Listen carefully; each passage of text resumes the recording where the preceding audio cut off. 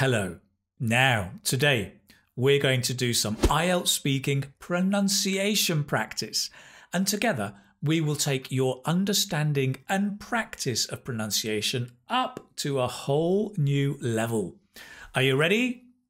Then come with me.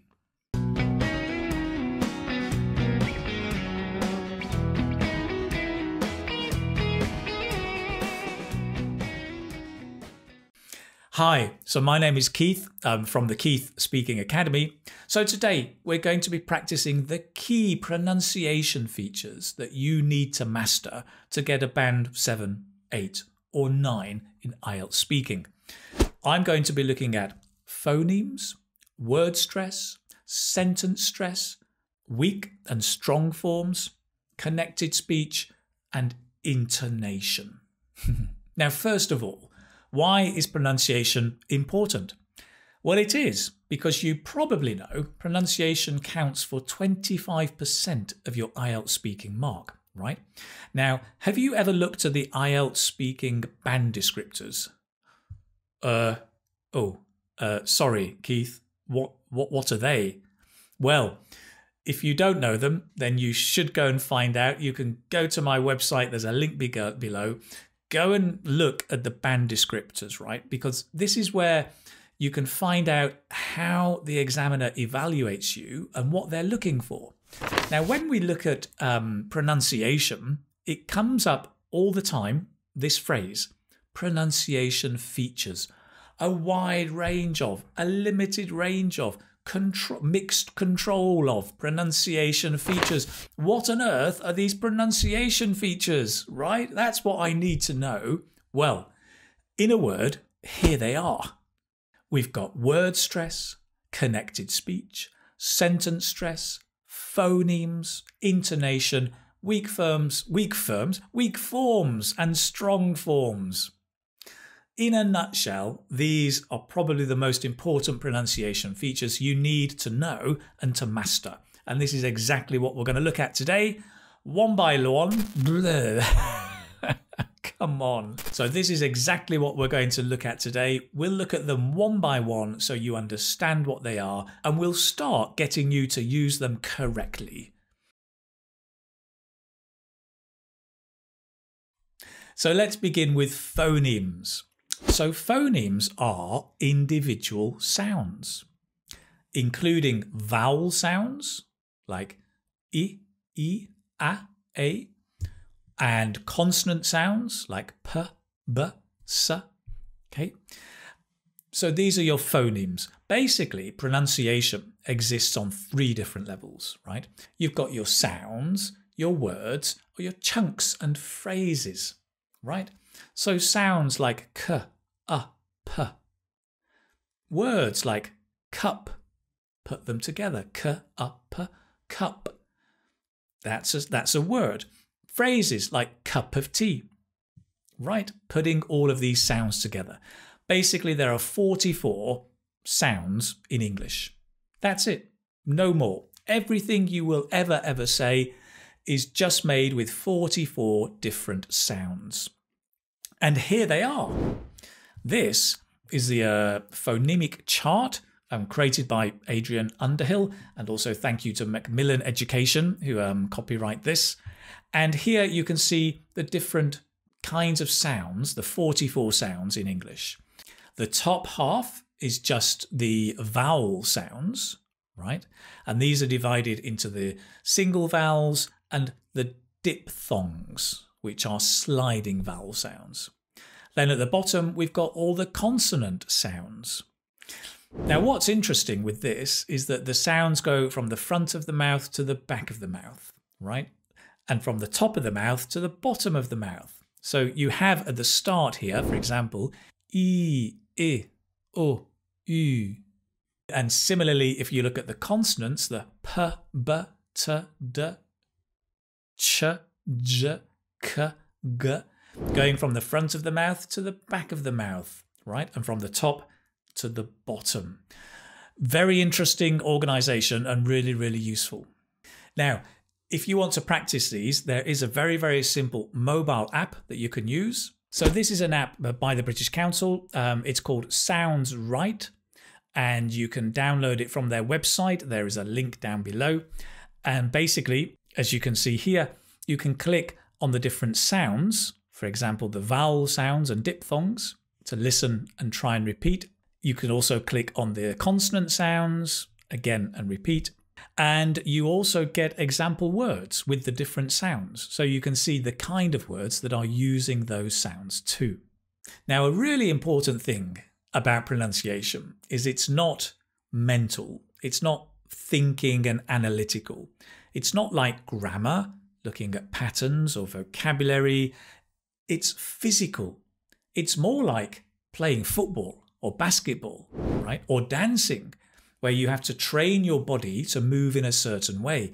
Same with pronunciation. You have to train your mouth to move in a certain way. So I think the key thing and the key message here, right, is that you need to train, I should say retrain your mouth, right?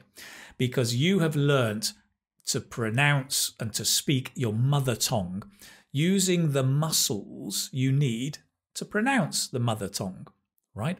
Now, the muscles being the lips, the tongue, the jaw, and the voice or the unvoiced sounds. That's what you use to speak. So it's very, very hard to speak another language correctly with the correct pronunciation because you're using the familiar muscles and shapes that you've used your whole life. What you really need to do is to retrain your whole mouth. And I think it's really important when you're working on English learning to make pronunciation a regular part of your practice and to retrain, practice training your mouth. I'll be showing you a few examples in a moment. Have you ever tried something like a new sport? You know, I mean, I remember when I tried yoga for the first time, right? And it was very difficult. I remember watching the teacher who would, you know, she would do a perfect pose and then I would have a go and be like, nowhere near close. But the teacher, of course, would help me and would say, well, no, listen, when you're doing that, you need to stretch your arms. Oh, right. Okay, like that. And she said, no, put your shoulder down, right? And I go, oh, I see, but it feels strange. And she goes, of course it feels strange. You're using new muscles in new ways. And it's exactly the same with pronunciation, right? When I first learned Chinese, I had headaches for days and days because I was trying to use the shape of my mouth similar to the way Chinese people were. And it's used in a very different way, as with most languages, right? So we need to think about retraining your mouth. There are different ways of doing this, and I think probably the worst way is just to read stuff aloud because you're just going to repeat the bad pronunciation, right? Second way is you can listen to audio. Now that's okay because at least you have the sound and you're trying to imitate the sound, but you don't really know what's going on inside. So you're kind of guessing and you're probably repeating your mother tongue pronunciation. Much better is video, which is why I'm a big fan of video, right? Because whether it's teaching videos or Netflix or films, because you can see what's happening much more. You can see the shape of the lips, the position of the jaw. You can sometimes see the tongue. So videos help a lot so long as you're paying attention to what's going on here and comparing to yourself. So using a mirror to look at your own voice is really important, right? Your own mouth. But best of all is to have a coach or a teacher who can actually say, listen, you're doing this, you need to do this, and to show you and help you change the shape and use different muscles to get the right sounds. And then working on those sounds.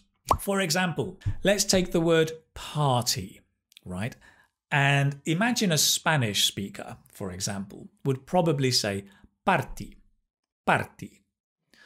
And I would go, no, not party, but party. Take the first sound, you're saying pa, pa, but it's a p. in English, the p is aspirate. There's like a voice or a wind coming out. P. Look, the difference between b and p. P, right? You're moving the paper. So you need to practice the p sound, right?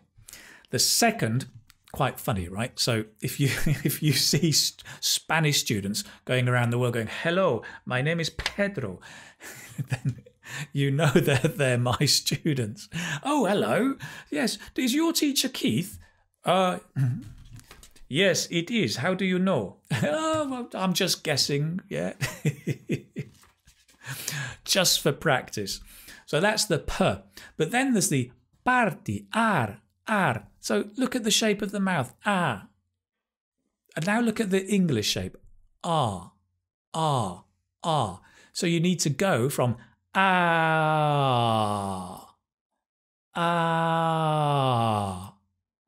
What happens? The lips become much more central, rounded, and the jaw drops.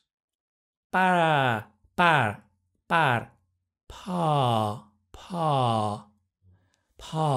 and then finally the T.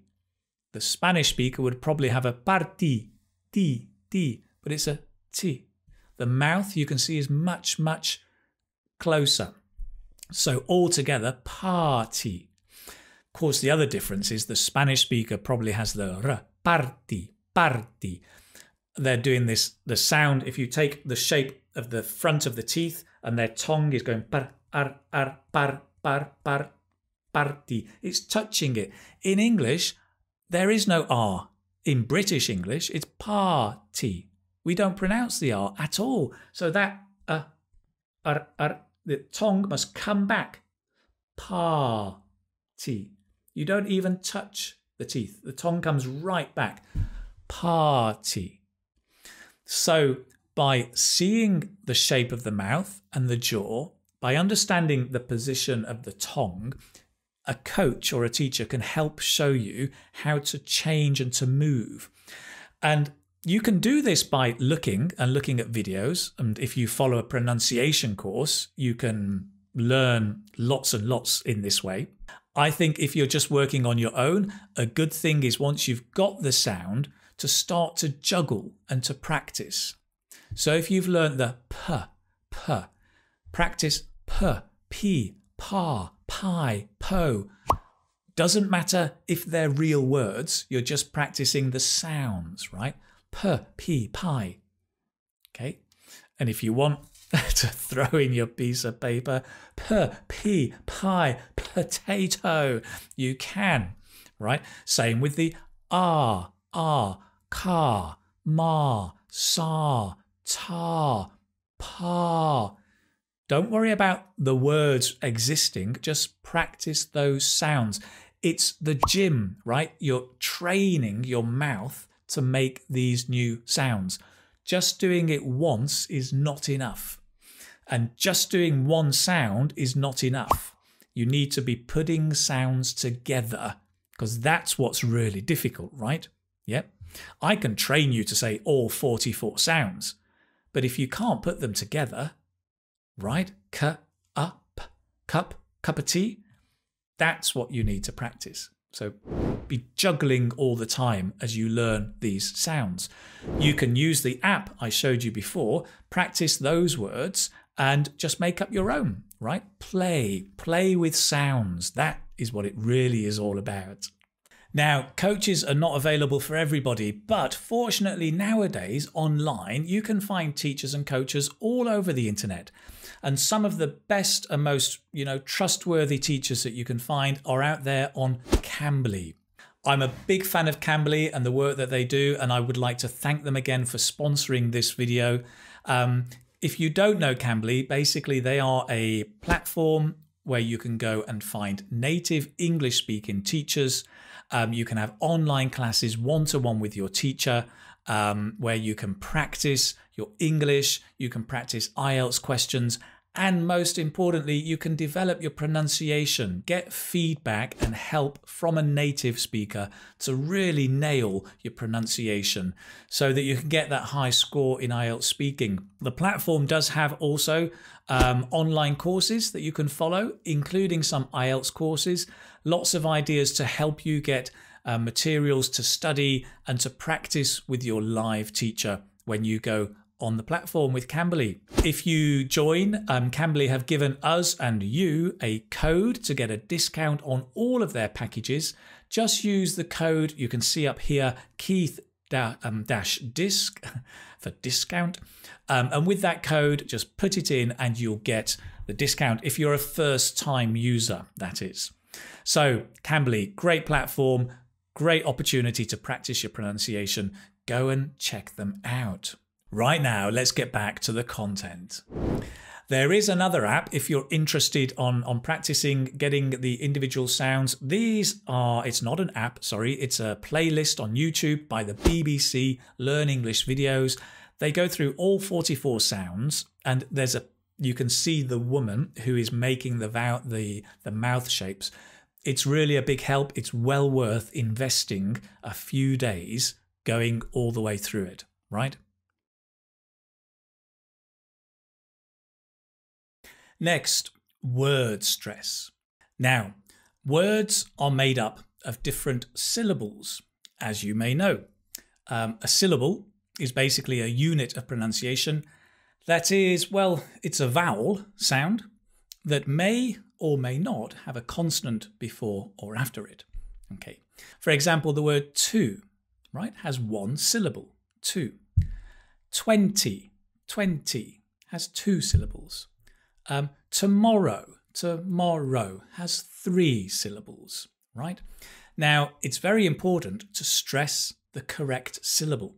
Of course, if there's just one syllable, like hat, it's easy. But when you have more than one syllable, like tomorrow, which one do you stress? Tomorrow. In that case, you stress the second one, right? Take, for example, potato. Potato, right? We stress the second. And notice what happens to the first sound. Po becomes p. Because when you stress something, you have to unstress the sound next to it. Usually the sound before, but not always. So instead of potato, it's potato. Potato. Now, if we put the stress in the wrong place in a word, it can lead to confusion, right? Let's put this to the test. I want you to write down these words, right, to see if you know what I'm saying. So go and get a pencil or a pen, or you can note it on your iPhone or your Android phone. Listen carefully and tell me the word I'm telling you, okay? Listen carefully. Forget.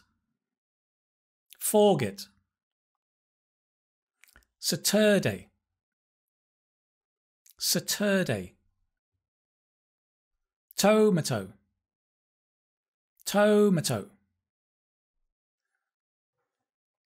Did you get them? Did you understand the words? Because I was putting the stress in the wrong place. And if I change it, you might understand. So the first one should have been forget. Right? Not forget. Forget. Second one was not Saturday. It should have been Saturday. Stress on the first syllable. Saturday. The last one, tomato. What is a tomato? Oh, you mean a tomato. Tomato. So can you see, it's so important to get the stress right in the word or you're going to confuse people. I mean, imagine, right, if you walk into a greengrocer's in England, a greengrocer sells fruit and vegetable, right? And imagine you walk in and go, hello, I'd like a kilo of tomatoes, please. and the shopkeeper goes, a kilo of what? Tomatoes. I'm sorry, we don't have any tomatoes here. No, really, the red, juicy ones. No tomatoes here, sorry. Oh, come on, everybody has tomatoes in the salad. Oh, God, What on earth is this person talking about? We don't have any. I'm sorry. Oh, okay then. Well, just give me some potatoes. Potatoes. Potatoes. Great. So be careful next time when you look at your word stress. How do you get it right? Well, you look in the dictionary and it tells you which is the word, which is the syllable to stress. And when you're making notes of words, right, always make a note of the stress, the word stress. You can do that by either just underlining like this, right? Forget Saturday. Some people just write the stress in capital letters. You can write a little circle on top of the stressed syllable, whichever works, but just make a note, right? Now, as I said before, notice it's important to unstress when you stress. So instead of saying forget, because you're stressing get, it's forget. That's how you make it work. Forget. Satur becomes satur. Saturday. Saturday. Tomato becomes not to, but tomato. Very often the unstressed syllable becomes the schwa sound, the It's the most common sound in English, Okay, so that's it. Let's have a look at some of the very, very common IELTS words you need to pronounce correctly. How do you say these words? Right, okay. So you tell me, is this right or wrong? Photography. It's wrong, right? It should be photography. Stress on the to. Photography. The second one.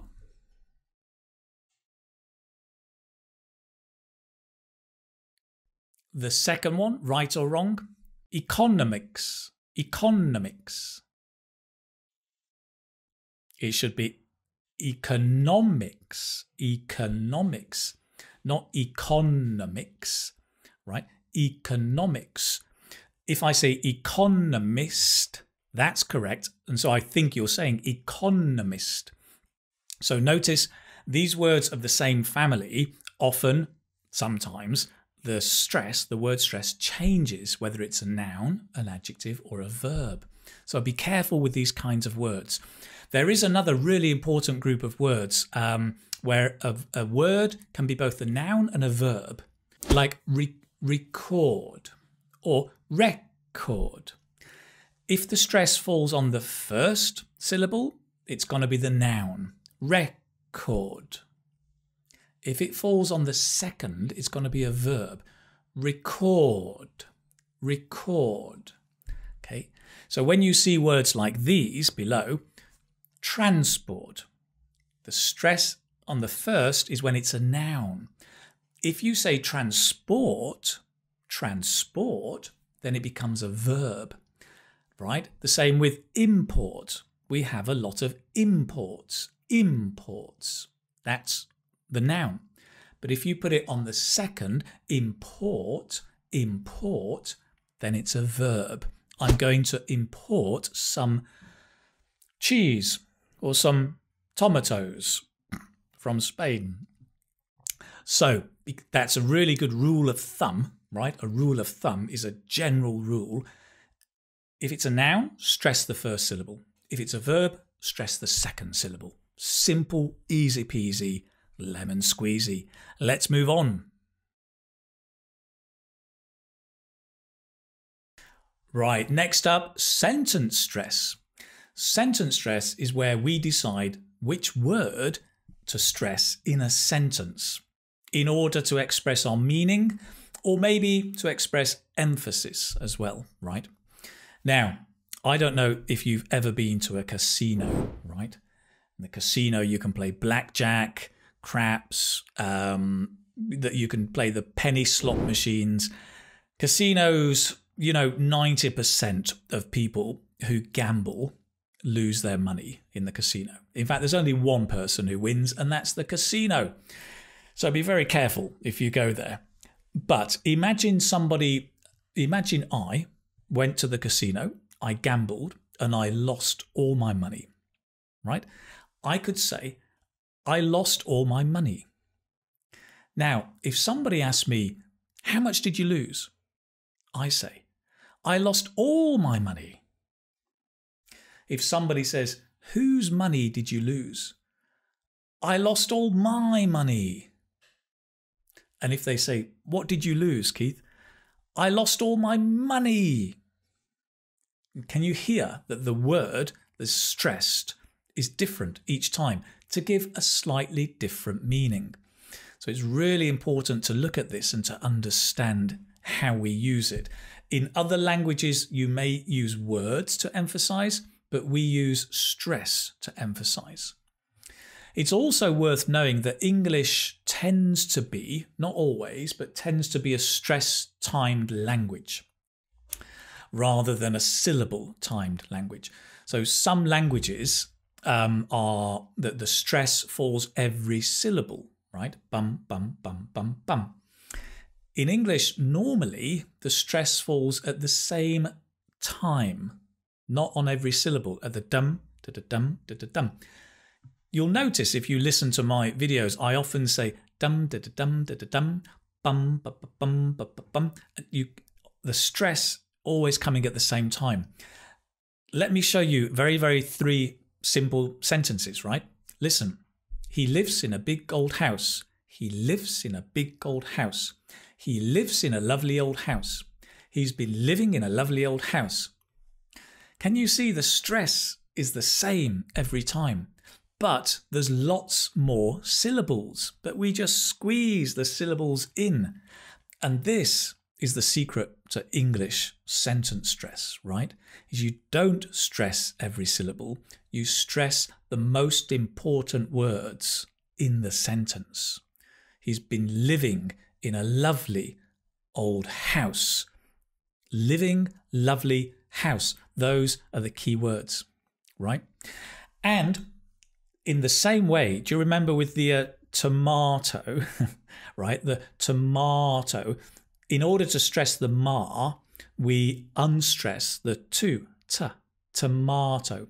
It's the same with sentence stress. The words that we don't stress are often contracted. They become weak, we say. So for example, this sentence, I go to work at 9 a.m. Now, many speakers who stress syllable, have a syllable stressed language would say, I go to work at 9 a.m. But in English, it's I go to work at 9 a.m. I go to work. We stress the go and the work, and so the to becomes ta. You almost swallow it, becomes ta. I go to work at becomes at 9 a.m. I go to work at 9 a.m. What time do you go to work? I go to work at 9 a.m. Where do you go? I go to work at 9 a.m. See? Sentence stress. Really important. That's a quick overview. Let's move on.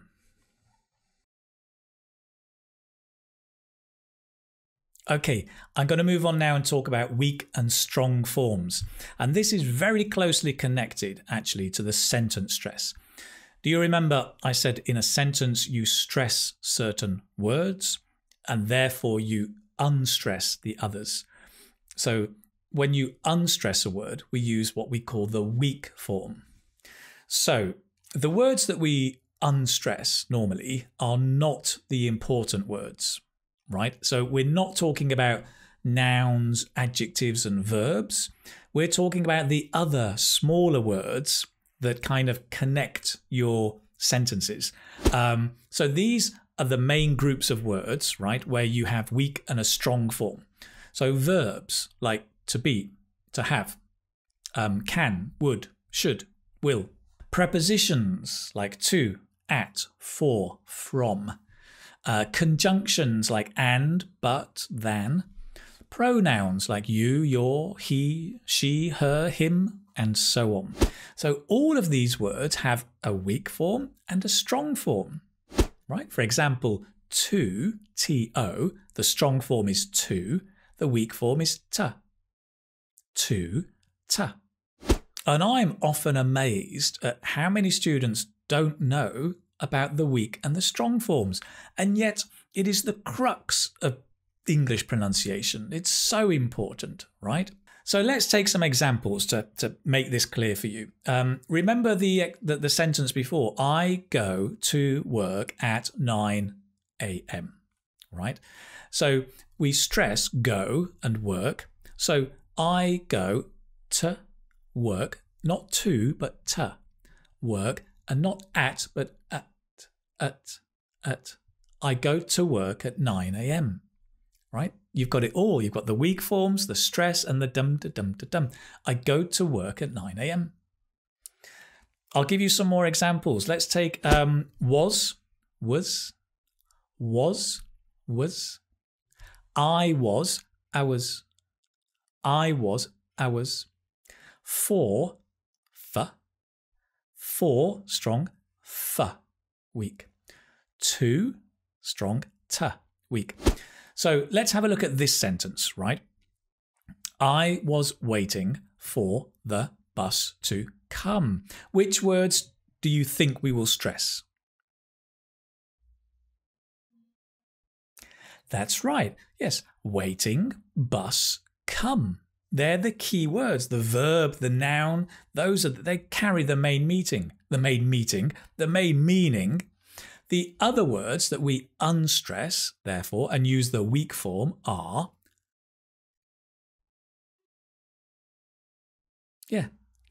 was, t. So the sentence is, I was waiting for the bus to come.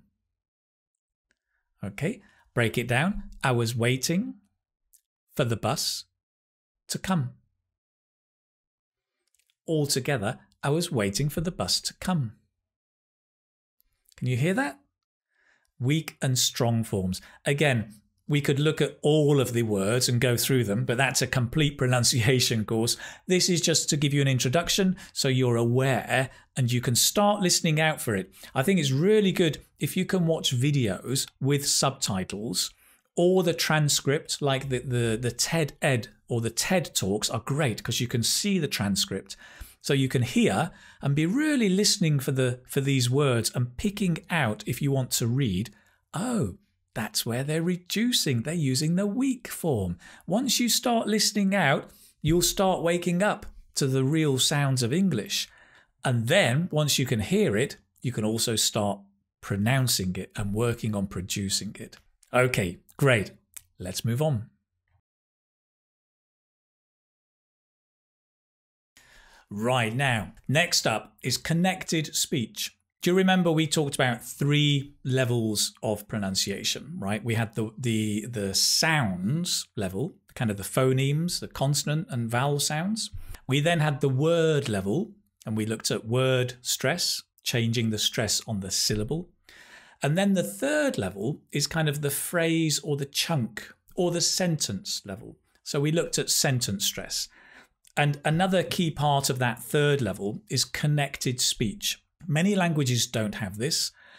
Some do it to a different degree to English, but in English it's very common. We use it a lot. We don't always have to do it, but it's really good for you to start doing at least a little bit of connected speech if you're not doing any. So basically, this is where we have 2 words together and we link the sounds between the words. So typically, if a word ends in a consonant sound and the next word begins with a vowel sound, then we'll connect them, right? For example, wake, it ends in a k, wake. Up, the next word up, is a vowel sound. So instead of saying wake up, we say wake up. The k and the come together, almost like wake up, wake up, wake up. They're connected.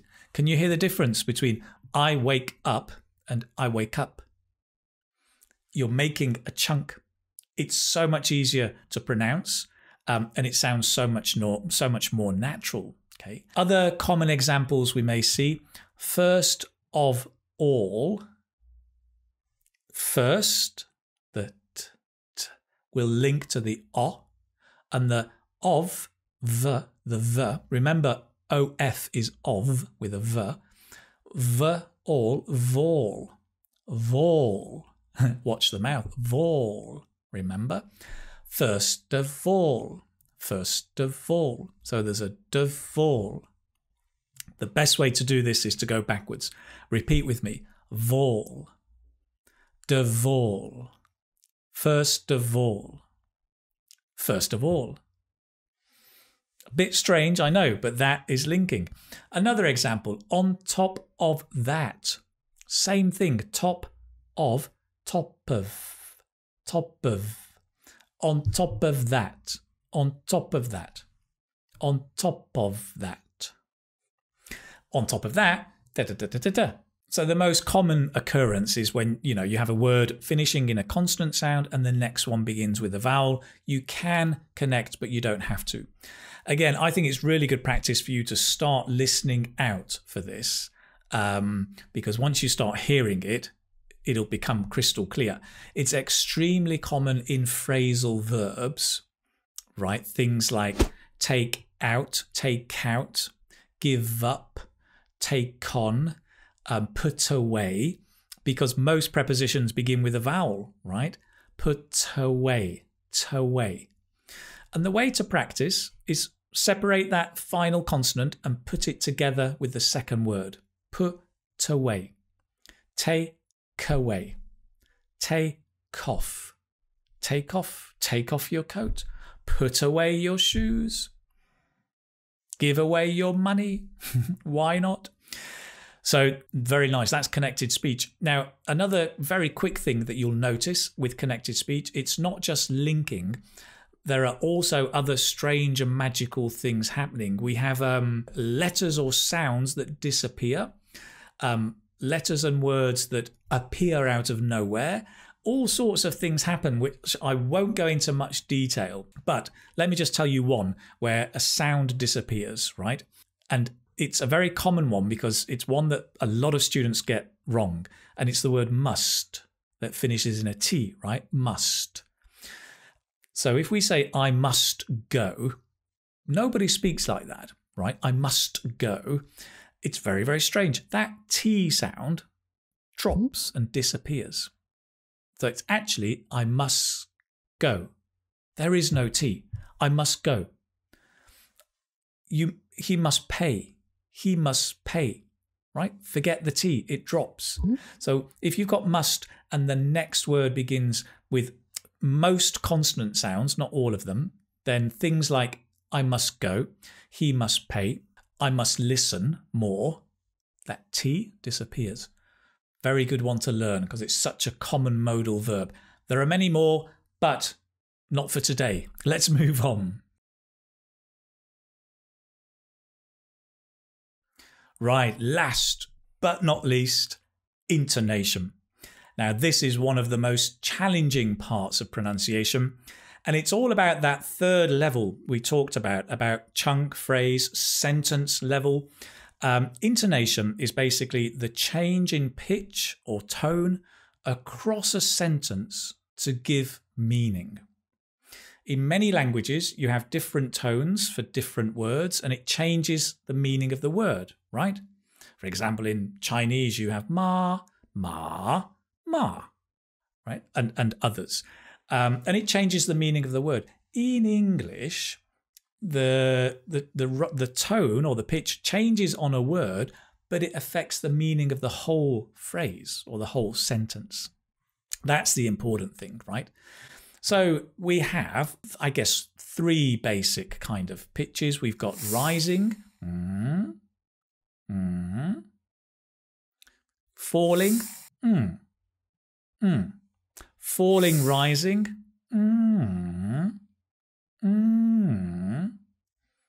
you can also have actually rising, falling. There are different kinds, right? I guess the main thing we're going to focus on is how these can be used to change the meaning of the phrase. There are no strict rules for this, right? And that's what makes it really difficult. I'm going to give you some rules of thumb. thumb. A rule of thumb is a general guideline for certain ways of using them, but really it comes from practice. Okay, let me begin with a very, very simple example, right? Imagine I've been to the casino. What, again? Yeah. And I get home and I've lost all my money, right? And I tell my missus, my wife, you know, I'm really sorry, but I've lost all my money, all our money. And she might say, well, that's great. I don't think she's going to say, well, that's great. Because, well, that's great. Rising means that it's great. It's very, very good. But the same words, well, that's great. Falling intonation means it's terrible. Very, very bad. So that intonation is key on expressing the meaning. Let's look at some rules of thumb. First of all, questions. So generally, we've got two kinds of questions. We've got questions which are open, like what, where, why, who. Those open questions have normally a falling intonation, right? What time are you coming? Who are you going with? Where are you going? What are you doing? Dum, dum, dum. Usually, those questions have a falling intonation. The closed questions, kind of yes-no answer questions, normally have a rising intonation. Are you coming? Are you sure? Do you want some? Do you have time? Can you hear that? Are you coming? Do you want some? It's rising. So those kind of questions, right? Normally it's rising. What else? We've got lists. Sometimes in IELTS you might be giving a list of things, and the very common intonation pattern is rising, rising, falling on the last one of the list, right? Not always, and you don't have to do this, but it is a common recognized pattern, right? Do you like animals? Yeah, sure. I like elephants, tigers, and monkeys. Dee-dee-dee, dee-dee-dee, dee-dee. Right? I like elephants, tigers, and monkeys. Do you like animals? Right, exactly, yes. Vegetables. I like carrots, bananas, that's not a vegetable. I like carrots, potatoes, and tomatoes. Some of you are saying, Keith, tomatoes are fruit. I know, but not to worry. This is a test of English, not a test of nutrition. So lists, right? That's very common to have that. The other one is conditionals. So very often conditionals, the first part goes up and the second part goes down, right? If you win, you will get a prize. If you win, you will get a prize. So notice the intonation happens on the last word, but it's affecting the whole sentence. Win, prize. If you win, you'll get a prize. If I were rich, I'd be very happy. Okay, so this is quite common with many, many conditional sentences. Again, just to be clear, this is not a rule that you have to follow. Intonation is super flexible. It's just a rule of thumb. It's a guideline of common ways intonation is used.